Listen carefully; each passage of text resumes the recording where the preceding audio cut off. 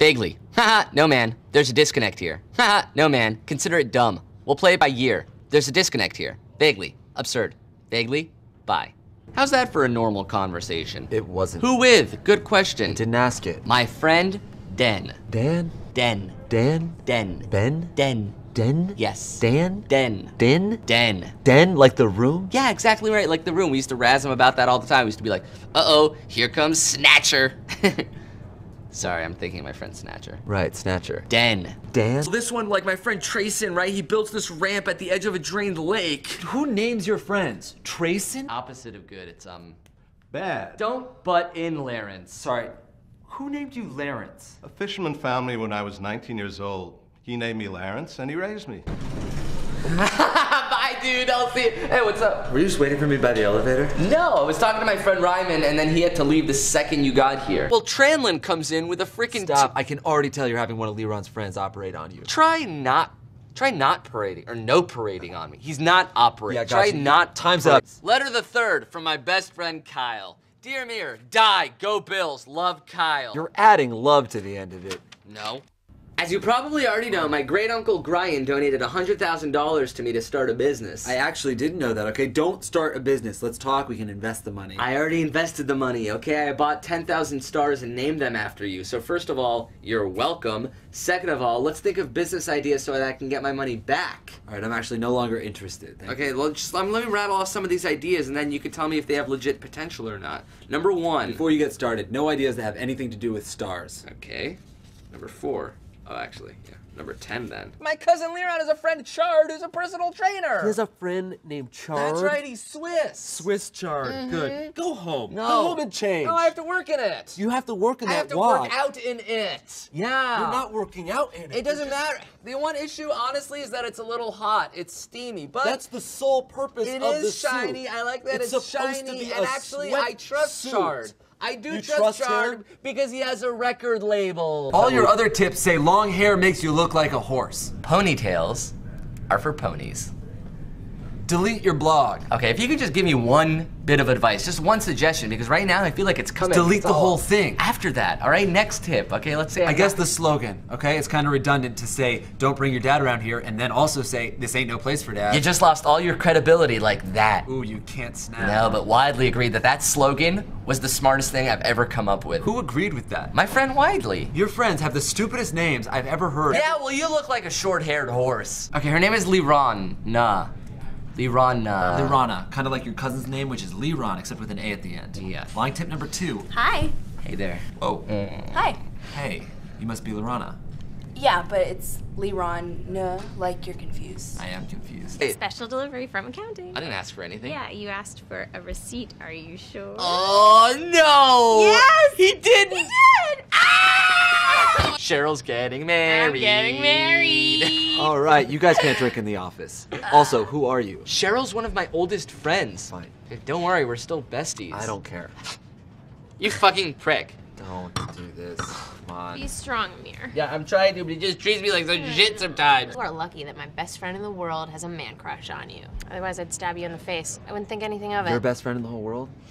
I've known Amir for 5 years, and I just heard of you. Yeah, we met yesterday. He said you were his oldest friend. I'm 50. Thank you for saying I look fantastic. I didn't say it, but you Yeah. do. It's called a digital tip jar. For any online transaction you make, the tip jar forces you to round up to the nearest dollar and takes that excess change. It returns it to you at the end of the year, so you feel like you're making free money. We make 1% off total transaction costs, which seems pretty negligible, but really starts to add up the more clients we get. That's actually really smart. That is a dummy idea I stole from my entrepreneur friend Clovis. I knew you'd shit on it. Isn't your face redder than a beet? I got this grill off sale. On sale, and still, it's probably pretty expensive. No, my cousin Leron, he has a friend named Sale. He's got a friend named Sale. Oh, had a friend named Sal. Sale or Sale. Sal? Sale. Which one? Sale. Sale or Sal? Sam. Which one is it? Sale, Sal, or Sam? Sale. Doesn't matter, okay? You got the grill off him. Off her. And no, not her grill, her teeth. Okay, when she passed, me and Leron had the dim idea to gank the dentures off her still breathing body. Still breathing, so she hadn't passed. We're all at the vet trying to hook some of that Laffy Gassy when we realized, uh-oh, some of it's euthanasia. So me and Leron hightail it the fuck out of there, but Sail wasn't too lucky. She couldn't flap her wings fast enough. Flap her wings. Did I mention Sail was a goose? No. No, of course not, because then all my questions would have been about that. Why did the goose have teeth? I guess you can say she's transgendered. Decent pun doesn't explain the teeth, and your gums are bleeding. Sure, small price to pay. Kind of a lot of blood, and it's a pretty big price to pay, man. You don't have teeth. You and your cousin are friends with a goose. One time my friend Austin tried to like longboard off the side of a house onto like an empty pool, but his like truck got caught in a shingle and he ended up like clipping his head on the side of the pool. Yeah, he ate shit so hard that he died. Jesus, man. And you didn't leave any space, so I can't imagine what was his name, Dan? Den? I can't imagine what Den was saying during that conversation. You should have left some pauses in there. Amir. Den. Jesus. Vaguely. Vaguely. Vaguely. Vaguely? Vaguely. Haha, no man. There's a disconnect here. Consider it dumb. Play it by ear. What year? Play it by 1 year. What year? Hey, what year is it? 2010. 2011. Want to play it by that? Consider it dumb. Absurd. Den! There's a disconnect here. Vaguely. Bye. Den! You know what I said still stands because that was not a normal conversation with a normal person. That's why I'm keeping the shirt on. Well, you know my cousin Liron, right? Yes, I know your cousin Liron. Anyway, his ex-boyfriend Parm. What happened to your face? Parm fancies himself an amateur surgeon, a bone sartorialist, if you will. I won't. Anyway, I'm in the market for a new schnoz, you know, and the price was right at $5K plus gas. Gas? Did I mention that the hospital was a van? No. Was it worth changing your stupid nose over? If you're talking about blinding Parm, then you should know that he was nearly blind to begin with, okay? If not already there. You still stabbed somebody in his eye, right? And by the way, why would you let a blind person operate on your face? Oh, speak oh the devil. Parm's hospice nurse is calling me. Sorry, how old is Parm? 93. Your cousin dated him? It's 2013. Hello? Yes. No. Okay, ma'am. Ma'am, I can assure you he was blind as a bat already. You are not putting that on me. Hello? If Parm wants to talk to me, he can talk to me himself. Oh, hello, Mr. Sir. Yeah, you know what? No, you are a chicken. You are a chicken, Parm. You are a goddamn chicken, Parmesan. Hamburger. Hi, how's my favorite client doing? No, listen, dude, I'm looking at it too, but this is what we were talking about after Cirque du Soleil. Weird spot for a client meeting. Sorry, can I call you back? What was that? What? That shit about the weird client meeting place. A circus? Yeah, it's an experience, a full body high. Did you get off the phone because I said that? It's just, I don't interrupt your work. Are you kidding? You're screaming into a Bluetooth right now. Hold that thought. La la la la la lasagna. All your clients are food. Let me call you back.